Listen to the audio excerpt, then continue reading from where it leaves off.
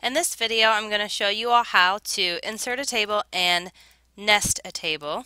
You want to start just by going to Insert Table, choose how many rows and columns that you need. At that point, we're going to nest a table inside of a table.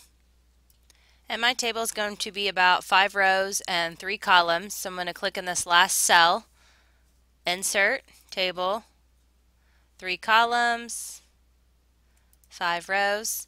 I'm going to want to merge this entire column, Layout, Merge, and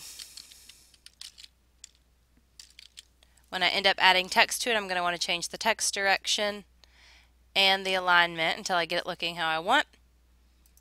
I'm going to right click and copy, and we're going to move this table. Once we get it completely finished, I would suggest getting all your information before you move it. And we're going to paste it in here using the first option, which says Nest a Table.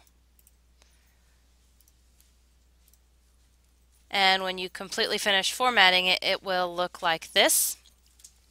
And you are going to apply your own table formatting to it by making modifications. So you might apply this format, and then I want you to right click on it and modify the style and make adjustments. To modify the individual elements, you would need to choose which element you want to modify. So maybe instead of this green color, we're going to go with a different color there. And you would need to change it to header row and make those same changes until the table appears the way you would like it to appear.